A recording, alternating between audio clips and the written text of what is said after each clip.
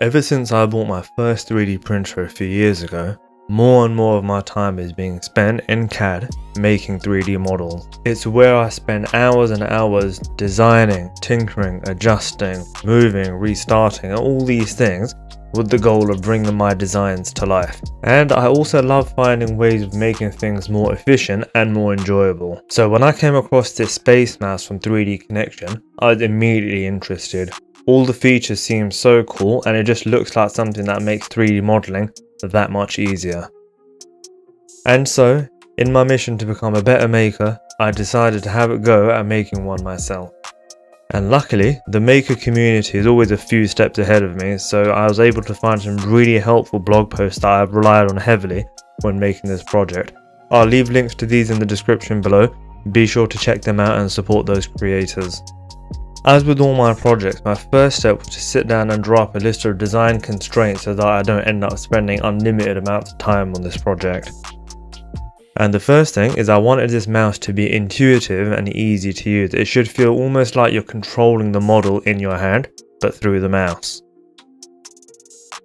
Secondly, I wanted it to be made from components that were easily accessible, so that if anybody ever wants to have a go at making one themselves, it won't be too difficult.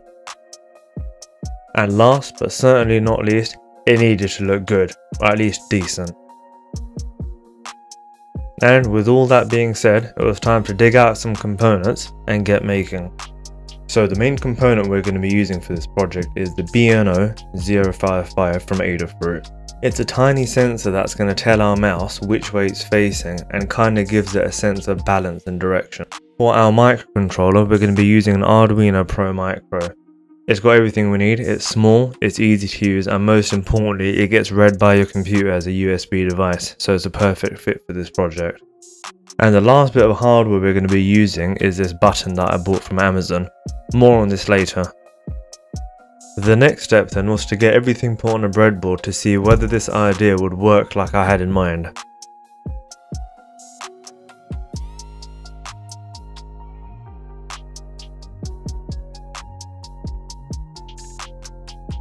I 3D printed this little mount that's held together by compression and extension springs, and it just gives the BNO somewhere to sit, so while I'm testing it I'll know I'm getting accurate readings.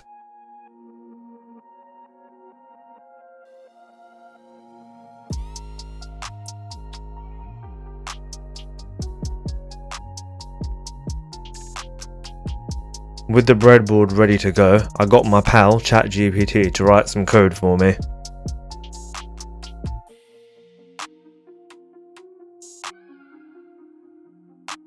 And I was really happy to see that everything was working as intended.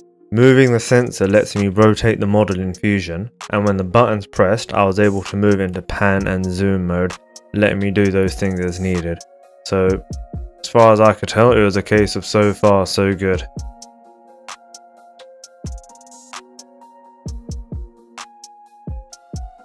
The next step then was to go back into Fusion and make a case or an enclosure for this that both looked good and felt comfortable to use. This was the final design, and I'll have links to all my 3D print files in the description below. And once the model was ready, it was time to get everything sliced and ready for printing.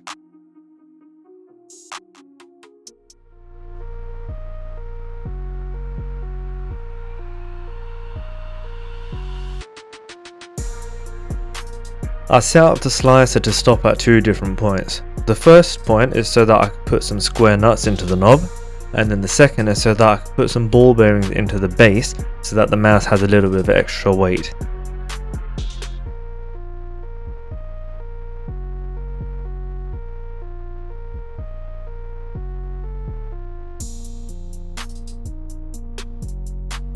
The parts came out looking fantastic. I was really happy with the quality, the surface finish, and all in all the printers did an amazing job.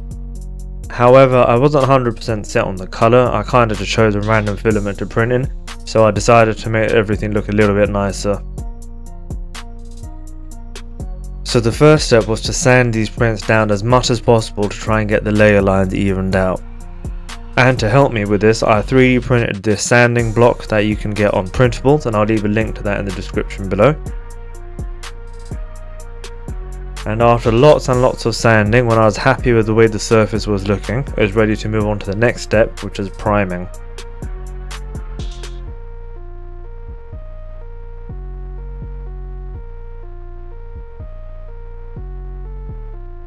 And I applied 2 coats of primer to get a nice even surface finish, and then we were ready to go ahead and use our spray paints. And I was really excited to do this. This was my first time using spray paints on 3D prints, so drop a comment down below guys, let me know what you think of the overall result, or if there's anything you think I could have done a little bit better. I also wanted the button that I was going to use to match the overall aesthetic a little bit better. So I covered the main button with some masking tape to protect it, and then a little bit more spray painting.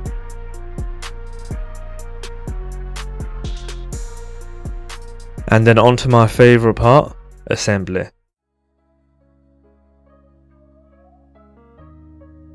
First up was getting the B&O mounted onto the spring assembly that really forms the heart of this project.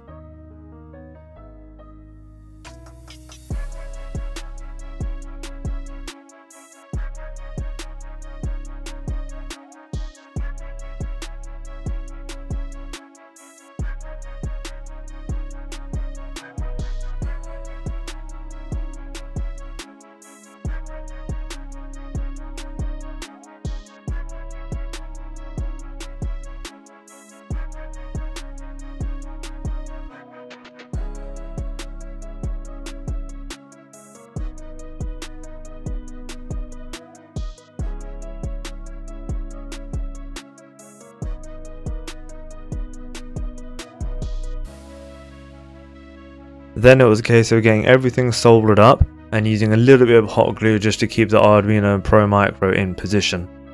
And as I was finishing up putting this all together, I looked at it and I thought, you know what, I'm really happy with the way this turned out. So it's time for the reveal.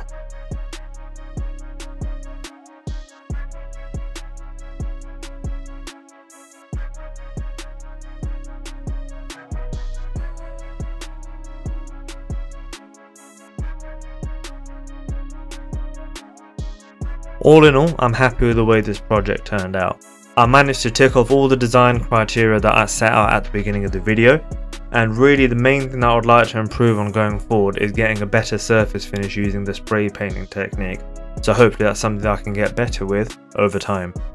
And you know, if you're going to use a SpaceMouse like this to help with your workflow, you might also need a macro pad to go with it. So be sure to check out this video where I make my very own macro pad. And that's a wrap for this one guys. Don't forget to like, subscribe and leave some comments down below, and I'll catch you all next time.